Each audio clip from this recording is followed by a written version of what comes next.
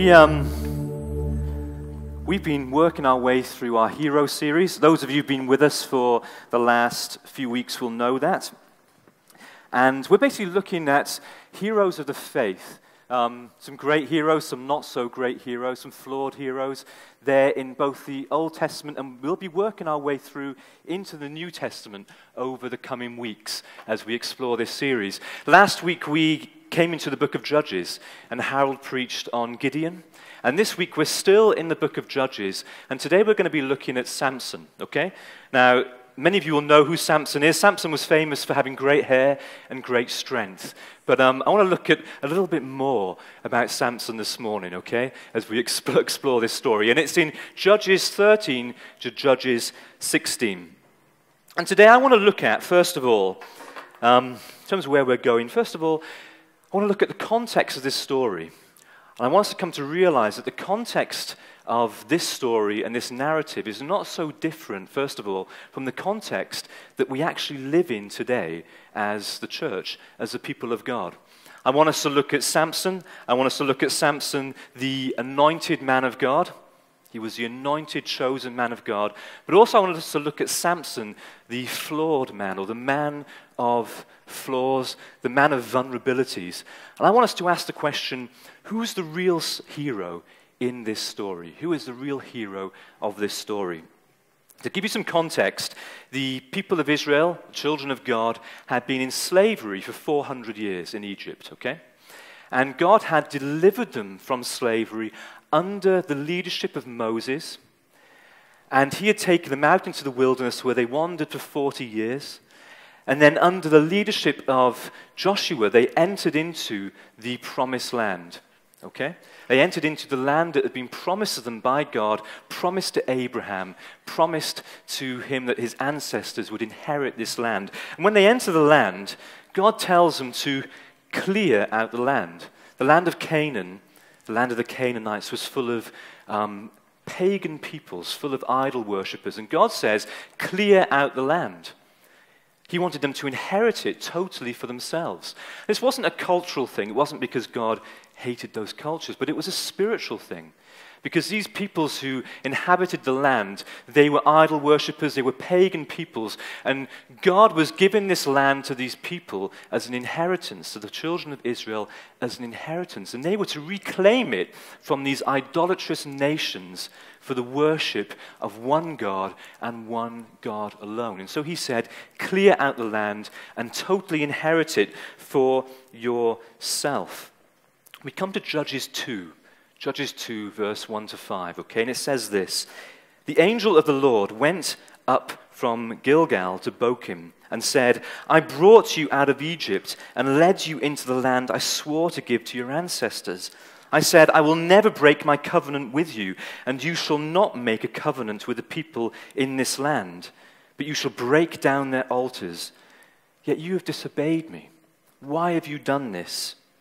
And I have also said, I will not drive them out before you. They will become traps for you, and their gods will become snares to you. We come then to Judges 3, verse 5 to 6. It says, the Israelites, we find, lived among the Canaanites, the Hittites, the Amorites, the Perizzites, the Hivites, and the Jebusites. They took their daughters in marriage and gave their own daughters to their sons. And we see, sadly, that they served their gods. You see, as a result of their disobedience, as a result of not completely obeying God and clearing out this land, what we find is the people of God end up giving themselves to the gods of these idolatrous nations. They end up living in a pluralistic society. Leslie Newbegin defines a pluralistic society like this, okay? He says, it's a society in which there is no officially approved pattern of belief or conduct. A society or a condition where multiple principles, sources of authority, or systems of belief coexist.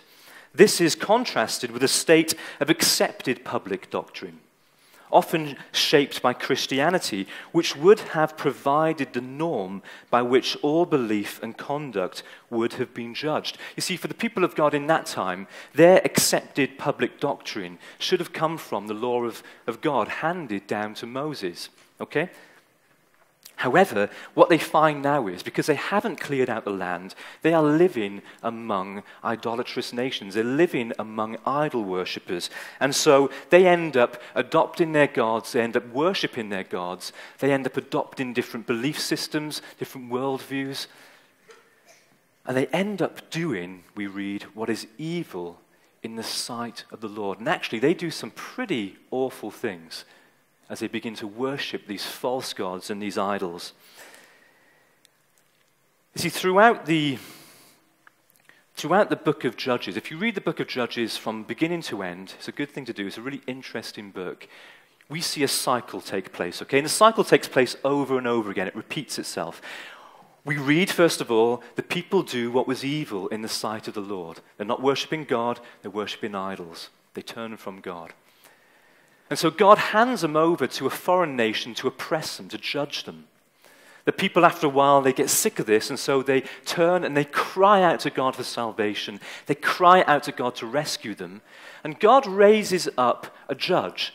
Now, it's not a courtroom judge like you would see, like Judge Judy or something like that, okay? This is a leader, more of a tribal leader. And what we find is, in the cycle, while the judge is alive, things go well, because the judge leads them away from their idols, leads them back to God. The judge, he or she, would defeat the nation that's oppressing them.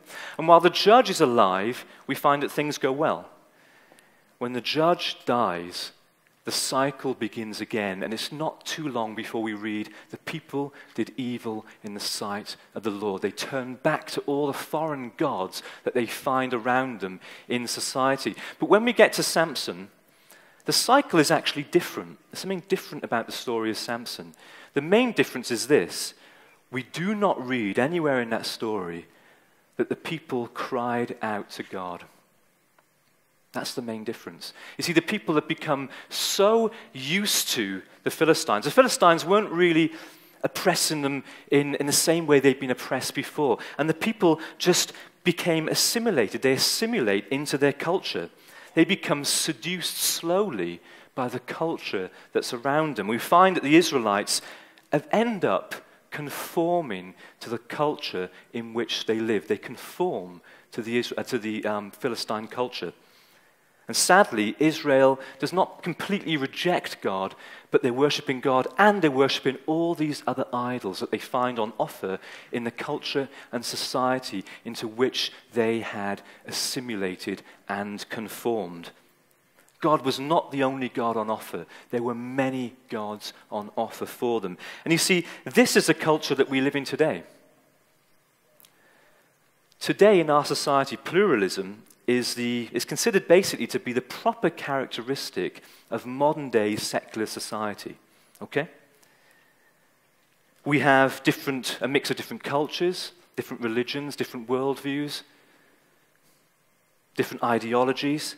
And today as a church, living in a city like Dubai, we are living in a culture very similar to the culture that the people of Israel find themselves in. We worship God, but there are many gods on offer to us all around us. And we are bombarded by idols, we're bombarded by false gods every day that we live in a city like this. The context is very similar. Now, see, when it comes to idols, the ancient people had gods for everything, didn't they? They had a god for sex, they had a god for national gods, they had a god of war, they had gods of fertility, they had gods of beauty. They had a god for everything. They worshipped them in temples, they sacrificed to them on altars. And we think today that we're so different. We've advanced, we've come so far. We could never imagine bowing down, especially in modern day kind of the society we live in. We could never imagine bowing down to an idol made of wood or stone. But Ezekiel 14:3 tells us this: these men have set up idols in their hearts and put wicked stumbling blocks before their faces. You see, our society is no different. We still have the same gods. We don't carve them into wood or stone, but Ezekiel tells us we have set them up in our hearts. We have idols in our hearts that we worship, much like the ancients worshipped in days gone by. How many of you know that thousands of people every weekend, this weekend, will flock to the various malls that we have available to worship the god of consumerism. Looking to hopefully find something that will give meaning to their lives, to find something that will make them happy until next weekend when they go back to the temple of the mall and they worship again, they sacrifice again to the god of consumerism, looking for something to satisfy them.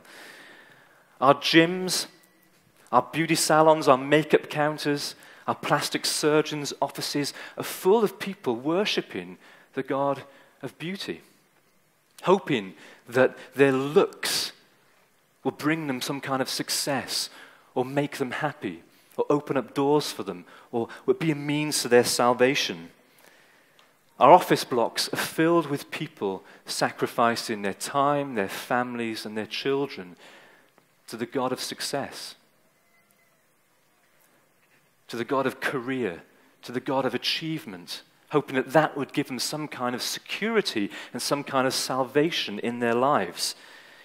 Our young people in particular, I think, sacrifice even mental health to the god of acceptance, to the god of status, particularly on social media like Instagram and Facebook. The idol of individuality and the idol of free choice is a huge idol worshipped in our culture today. What is an idol? Andrew Del Banco, he writes an excellent book on hope called The Real American Dream.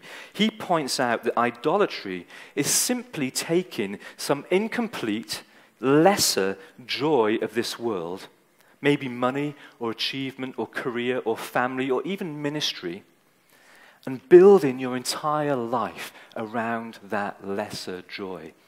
It becomes our hope. And this actually is the nature of idolatry. The nature of idolatry is taking a good thing like money, a good thing like career, a good thing like beauty, a good thing like family, a good thing like ministry, but making it the one true source of our hope and hopefully our salvation.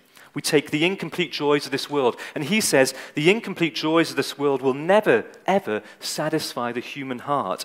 In reality, only God, the one true God, can satisfy the human heart.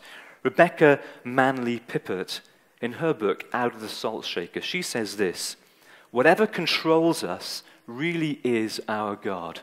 The person who seeks power is controlled by power. The person who seeks acceptance is controlled by the people he or she wants to please. We do not control ourselves. We are controlled by the Lord of our life. And how true that is. Let me ask you a question this morning. In a society like this, what are your gods? What are our gods? What controls you? Usually what controls you is your God, your idol. What would destroy you if you were to lose it? What is that one thing, if you were to lose it, it would destroy you and send you into hopelessness and despair? What is more important to you than God? What can't you live without? And what is it that you think, if I can just achieve this, if I can just have this, or if I can just have this in my life, then I will be satisfied, then I will be happy, then I will have some kind of meaning. It could be money, it could be career, it could be your culture or your traditions. You're so tied up in serving your tradition or your culture, the way things have been done for so long, that you can't actually do what God is calling you to do. It could be your ministry, it could be your gifting or what you feel called to has become more important to you than God. It could even be your own family. And you see, God wants total discipleship from us. He knows that He is the one thing only that will satisfy us totally. The way to defeat our idols is to turn from them and turn back to the one true living God who can totally satisfy the human heart. And that's what these judges were raised to do. And that's what Samson comes into the picture to do, to divorce his people from their idols and turn them back to the one and true living God. Judges 13, 1-5, Samson enters the scene, okay? Again, the Israelites, we read, did evil in the sight of the Lord. So the Lord delivered them into the hands of the Philistines for 40 years. A certain man of Zoar named Manoah from the clan of the Danites had a wife who was childless, unable to give birth. The angel of the Lord appeared to her and said, "You are barren and childless, but you are going to become pregnant and give birth to a son. Now see to it that you drink no wine or other fermented drink, and that you do not eat anything unclean. You will become pregnant and have a son whose head is never to be touched by a razor, because the boy is to be a Nazirite, dedicated to God from the womb. He will take the lead in delivering Israel from the hand of the Philistines." Now, the birth of Samson really reminds us of the birth of Jesus, doesn't it? Angel of the Lord coming to a woman and saying, "You're going to give birth to a son, and your son is going to free, is going to redeem, and is going to set his people free." But we find that Samson is a flawed savior in many ways, but he points to the perfect, ultimate savior, Jesus Christ, who would one day come to set his people free. Samson, firstly, is a man of anointing. He is God's called man, okay? He was set apart from the womb. He was set apart as a Nazirite. He was anointed. He was empowered by the Spirit. And he was empowered and anointed to actually stir up trouble between the people of Israel and the Philistines, to divorce them from this culture and to separate them from this culture. And we read of Samson doing some incredible feats under the anointing of the Spirit of God. Just to name a few, Judges 14:5. A lot of you would have heard of these. First of all, Judges 14:5, the Spirit comes on him and he kills a lion with his bare hands. Hands up if you've done that. No matter how anointed you are, I'm sure you've never killed a lion with your bare hands. He does. Judges 14:19, the Spirit of the Lord came powerfully upon him, and he takes out 30 men, he strips some of their clothes in order to repay a debt that he owed from a bet that he'd got into. He takes out 30 men himself. Judges 15:14, the Spirit of the Lord came powerfully upon him. He breaks loose from his ropes, and he kills 1,000 men with the jawbone of a donkey. This is the kind of stuff you watch in Marvel superhero things, right? The kind of thing you read about in comic books. This man was God's anointed man. And aren't we impressed? He's clearly anointed. He's clearly God's man for the hour. And God uses him mightily. Yet how many of you know that you can have the gifts of the Spirit in abundance, but actually possess very little or maybe even none of the fruit of the Spirit in your lives? In 1 Corinthians 12, Paul talks about the gifts of the Spirit. He lists them. He says wisdom, knowledge, faith, miraculous powers like Samson had, prophecy, tongues. Then in Galatians 5:22-23, he lists the fruit of the Spirit, and he says love, joy, peace, forbearance, kindness, goodness, faithfulness, gentleness, self-control. All the things that Samson didn't actually have. You see, we need to understand that no matter how anointed we are, no matter how much capacity we have, no matter how much gifting we have been given, it's no indication and it's no guarantee of the growth of godly character in our lives. It's no indication of the presence or the growth of the fruit of the Spirit in our lives. Paul talks about this in 1 Corinthians 13, 1-3. He says, if I speak in the tongues of men and angels, gift of the Spirit, but do not have love, fruit of the Spirit, I am only a resounding gong or a clanging cymbal. If I have the gift of prophecy and can fathom all mysteries and all knowledge, if I have the faith to move mountains, but do not have love, I am nothing. You can have the gifts of the Spirit, but lack the fruit of the Spirit, rendering our gifts almost, Paul says, as nothing. Samson had all the gifts of the Spirit in abundance. He was God's anointed man, but he did not possess much of the fruit of the Spirit in his life at all. You see, paying attention to our gifting and our anointing and our capacity more than we do to the fruit of the Spirit and our godly character is a dangerous thing. How often, I think particularly in today's internet age, do we look to so many anointed men and anointed women? They're great preachers, they're great evangelists, they're incredible worship leaders. And we almost pay absolutely no attention to the fruit of the Spirit in their life, or godly character in their life. And how often do we sadly read of the incredible anointed men, particularly men, falling as a result of some character flaw, some vulnerability that was present in their life which nobody knew about, which went undealt with. See, Samson was God's anointed man, no doubt, but Samson was a man of great vulnerability. I think there are 4 key vulnerabilities, and 2 of them we'll look at in particular: anger, pride, lust, and self-reliance. First of all, anger. Samson had an epic temper. Whenever he was around the Philistines, it would flare up and he would end up killing a lot of people. And interestingly, God uses this for his purposes. But Samson never gets a hold of his anger. It controls him. Samson is proud. He's completely unteachable. Throughout the whole story, we don't see Samson's character change much at all, actually. There's maybe 2 places where we see a glimpse of it, and at the end of his life, we kind of see it. But Samson was a very unteachable guy. He was full of pride. He was arrogant. Whenever he thought someone had wronged him, his pride flared up. It turned into anger, and the results were pretty disastrous. But there were 2 vulnerabilities, 2 big vulnerabilities that would actually be his downfall. The first of them was lust, women, or sexual sin. And actually, this vulnerability isn't just for men, it's for women too. We'll call it lust, okay? We see it in 3 places in particular. We see that women, the opposite sex, lust, has a real hold upon Samson's life. First is in 14:1. It says, Samson went down to Timnah and saw there a woman, a young Philistine woman. Remember, people of Israel were not meant to marry people from other nations. When he returned, he said to his father and mother, I've seen a Philistine woman in Timnah. Now get her for me as my wife. See, lust does that, doesn't it? It actually supersedes our reason, what we know we should be doing.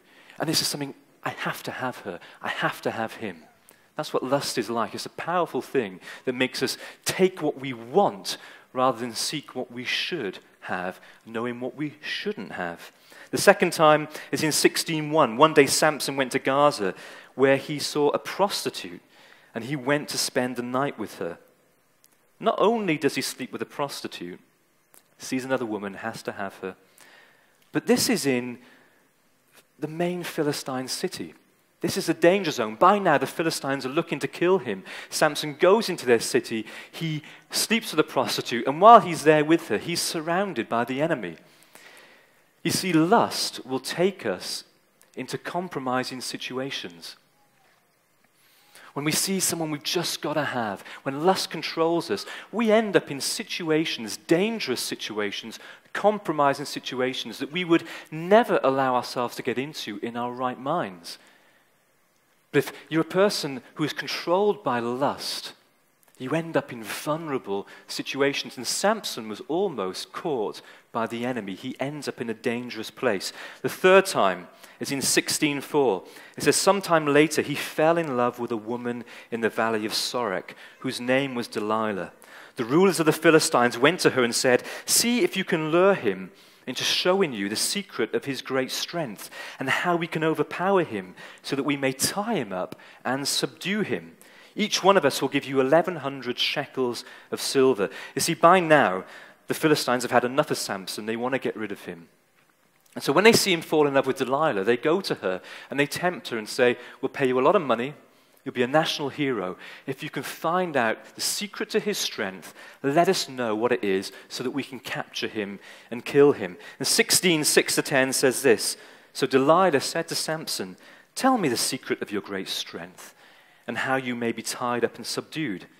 Samson answered her, if anyone ties me with 7 fresh bowstrings that have not been dried, I'll become as weak as any other man.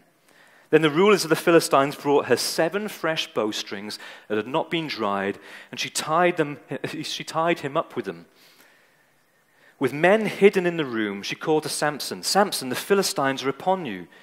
But he snapped the bowstrings as easily as a piece of string snaps when it comes close to a flame. So the secret of his strength was not discovered. Then Delilah said to Samson, you've made a fool of me.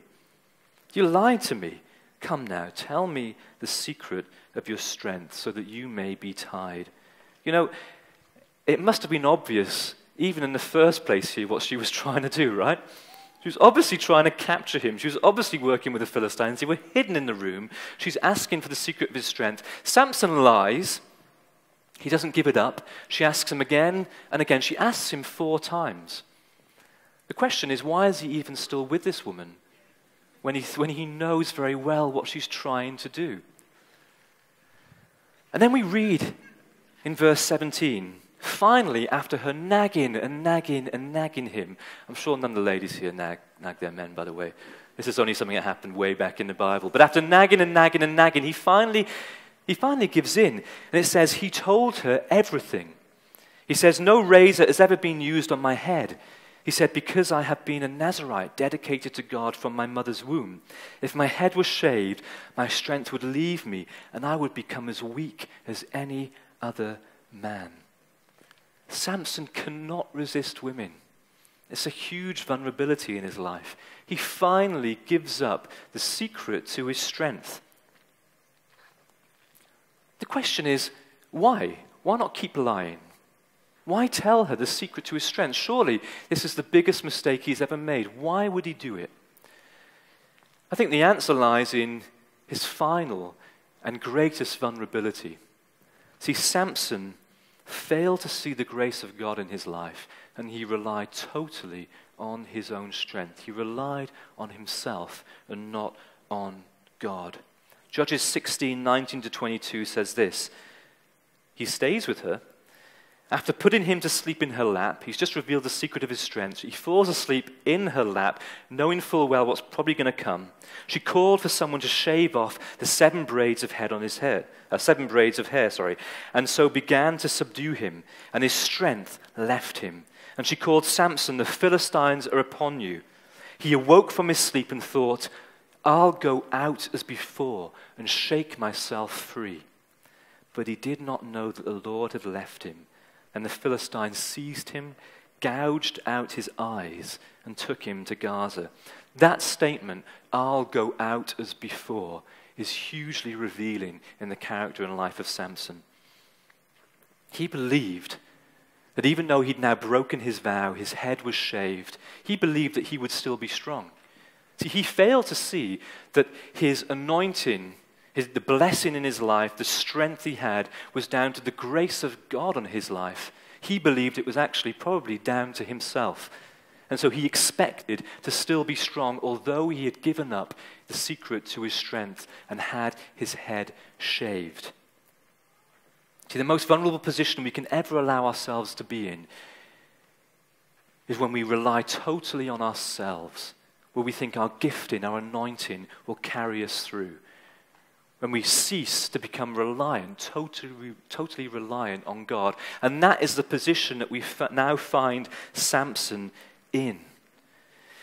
In 2013, it was revealed that the software giant Microsoft, you've all heard of Microsoft, had paid a hacker $100,000 to find holes in its products. Well-known British hacking expert and head of vulnerability research at London-based consulting firm Context Information Security, James Forshaw, was awarded one of Microsoft's biggest bounties after he identified a new exploitation technique in Windows operating systems. Why would Microsoft do that? Why would they ask an outsider to point out their vulnerabilities? Surely, number one, it's embarrassing. And secondly, why couldn't they just do it themselves? Why pay why pay a hacker $100,000 to point out their vulnerabilities for them? There's a few things about vulnerabilities that I think we need to understand. Firstly, we can sometimes, in fact, I think we can often be blind to them. We often don't see our own vulnerabilities. Secondly, too often I think we're not all that interested in our vulnerabilities. We don't pay enough attention to our vulnerabilities. We pay more attention to our giftings or our strengths, what we're good at, where our anointing has got us to. The enemy, however, cares about your vulnerabilities. The enemy cares about your vulnerabilities. He will learn them and he will wait. And when the time is right, usually when you're enjoying success, when you've become self-reliant, he will exploit our vulnerabilities in order to bring us down. And this is exactly what happened to Samson. The enemy learned his vulnerabilities, exploited his vulnerabilities, brought him down. And we now find Samson, this mighty anointed man of God, with his eyes gouged out, brought low by the enemy because he had not dealt with and not recognized the vulnerabilities in his life. Let me ask you, what are the vulnerabilities in your life today? Are you aware of them? Do you know you have them? Are you prepared to deal with them? Because, like I said, the enemy will use our vulnerabilities, if they go undealt with, to bring us down at some point. A few things about vulnerabilities and how to deal with them.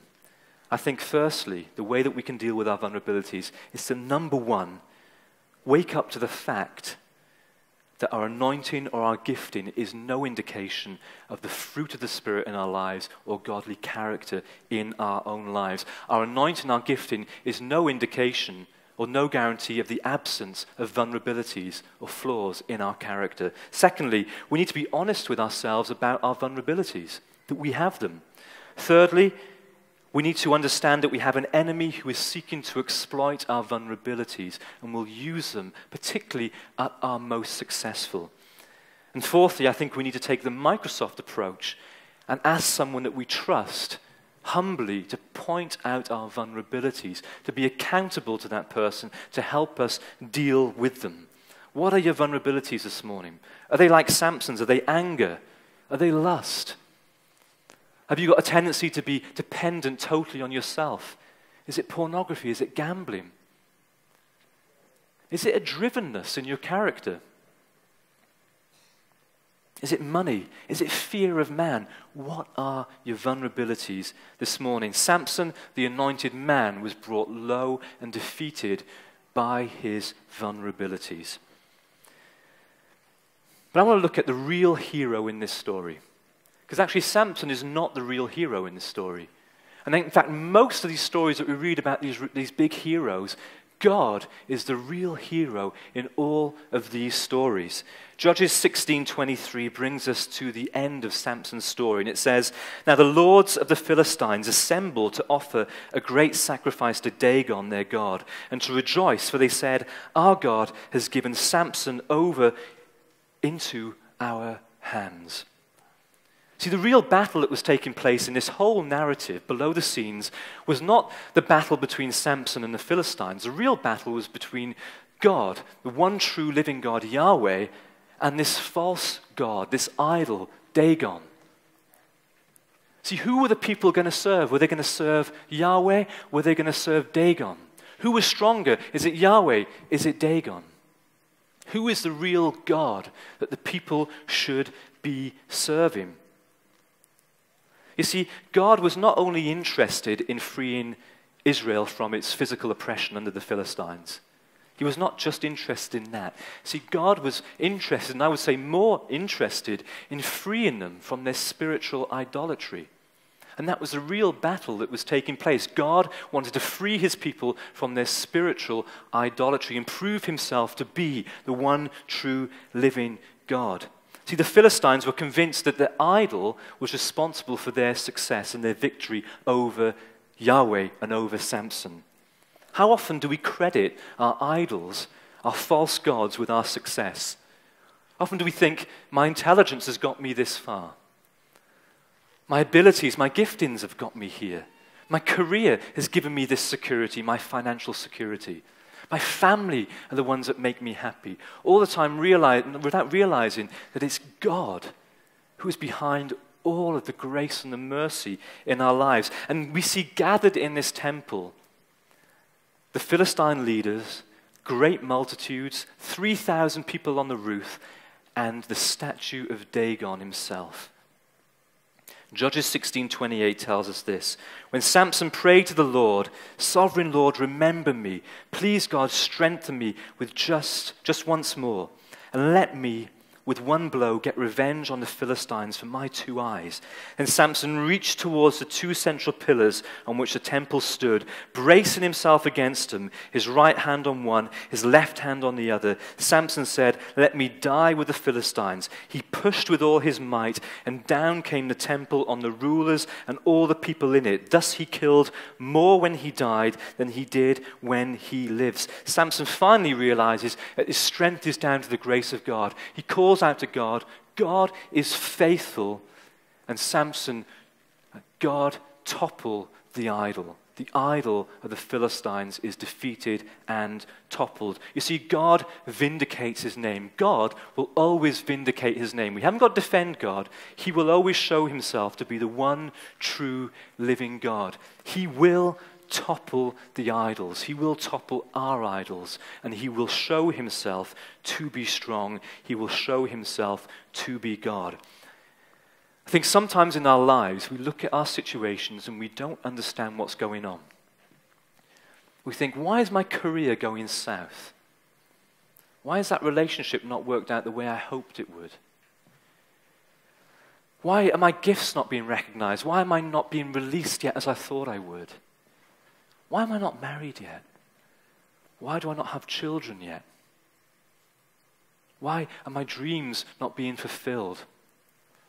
And sometimes we don't realize that God is toppling our idols. God is defeating the idols, the very things, the gods of this culture around us that have become more important to us than him. You see, God is more interested in defeating our spiritual idolatry than he was in getting rid of the physical oppression of the Philistines. God will topple idols. He will vindicate his name. He will show himself to be the one true living God, the only one worthy of our worship. I want to close with this. God will remove our idols. He will destroy them. He will vindicate his name. Sometimes we don't understand what God is doing, but that is exactly what he's doing. See, at the end of this story, we get to the close of Samson's story. We see Samson, at the cost to his own life, arms stretched out, rejected, beaten, humiliated, alone, bound. We see him triumph over his enemy. We see him deal a deadly blow to the oppression of the Philistines, and we see him topple that Philistine idol and that Philistine god. But we know that the people of Israel would keep sinning. They would keep turning back to their idols. They would keep going back to their sin over and over and over again, despite Samson's victory. See, this story shows us our sin. It shows us our idolatrous hearts. This story also shows us our need for a savior, but not a savior like Samson. It shows us our need for a perfect savior. And we see later on the cross, Jesus, at cost to his own life, arms stretched out, rejected, beaten, humiliated, bound and alone, triumph over the enemy once and for all, dealing a final blow to the powers behind all oppressors, to the powers behind all of our idols, to the powers behind all of our sin. And we see him defeat Satan, sin, and death, and the powers behind all of our vulnerabilities. You see, our victory over sin, our victory over our idols, our victory over our vulnerabilities, our salvation is found in no other place than Christ and his victory on the cross. Will you stand with me? I want to pray for us. Let's stand. We're going to go back into worship in a second. We're going to respond to God and all that he is saying to us. I also want to make sure we give time to respond later on in the meeting as well to anything that God is saying to us this morning. But just close your eyes.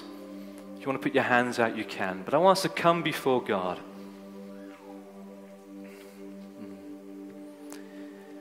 Father, we recognize this morning that you are the one true living God. We recognize that there is no God beside you. There is no God greater than you. Lord, we recognize that we we have accepted idols into our hearts. We have built altars to false gods, to idols. We recognize that there are vulnerabilities in our lives. We recognize that there is sin in our lives. But we recognize that the cross was the place where all of that was dealt with, where all the power behind our idols, the power behind our sin, the power behind our vulnerabilities was defeated. Satan, sin, and death were dealt a final blow by Christ and his sacrifice on the cross. We come before you, Jesus Christ, today, and we say, would you come by your Spirit right now? I pray for everyone in this room. I pray that you would settle and rest upon every person in this room right now, Lord. I pray that you would deal with vulnerabilities. I pray that you would tear down idols. I pray that you would be champion over sin and idols and vulnerabilities in our lives right now. We ask as we go back into worship, Father, would you do a great work in us through your Spirit? We give you all the glory. Amen. Let's worship him.